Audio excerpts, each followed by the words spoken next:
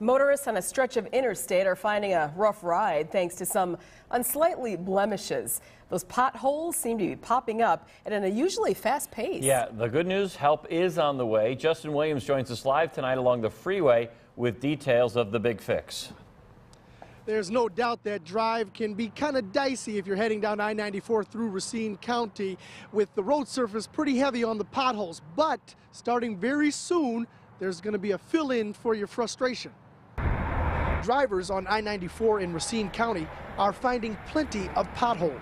Oh, you can see them all over the place. You know, a blind man see them holes. Bill Powers says he dodges them during his daily trips down this stretch of interstate and says his frustration has forced out a few choice phrases. Yeah, I can't repeat it here.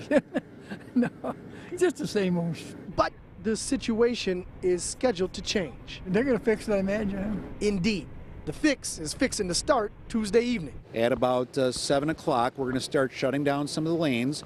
That'll be the two left lanes, the one that's near the median and the center lane, to do the pothole repair. Michael Pyritz is a spokesperson for Wisconsin's Department of Transportation, which, he explains, has contracted Racine County's Department of Public Works to patch the potholes. They're going to start at the Milwaukee County line and work south until they get to Highway KR, and they're going to jump to the northbound lanes then and go back up towards the Milwaukee County line and just addressing any of the potholes or needs that they see along that stretch of roadway. Those crews will certainly see their share of potholes, many of which measure more than a few feet long.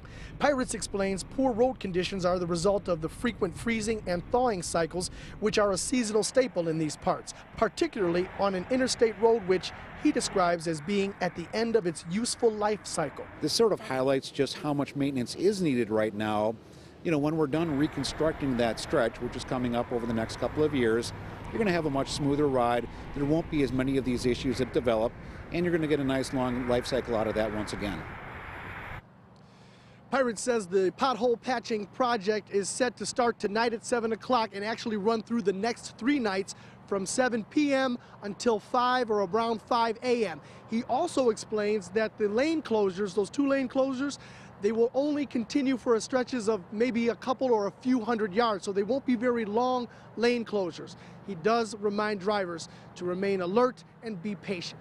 That is the latest from along I-94 in Racine County. I'm Justin Williams, Fox 6 News. So tonight, while the president is talking about the State of the Union, the state of I-94 will be, shall we say, improving bit by bit? I think it's safe to say that. And it'll take a few nights, so hopefully the president's speech doesn't continue quite that long. All right, slow down, keep an eye out for those workers. All right, give them a break. Thank you, Justin. 5:15, time for news and weather together. Milwaukee County Sheriff's Office investigating a rollover crash on the interstate. It happened just before noon on 43 southbound.